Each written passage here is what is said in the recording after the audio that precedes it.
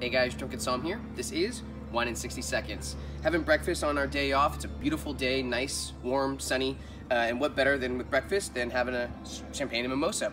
This is the Brun de Neuville. It's a Blanc de Blanc from the Côte de Sézanne region area in France. Real nice. It's a $60 bottle of wine. We got it with the Gary Vee Wine Club. 55 bucks. Came with another wine, so great deal. It's nice, stone fruit, kind of this peachy green apple with a creamy finish. So good, perfect for mimosas. What can I say? You know me, I like my mimosas. Great for breakfast on a day off or really any time. Also go well with seafood. So you gotta check out the Brun de Neuville.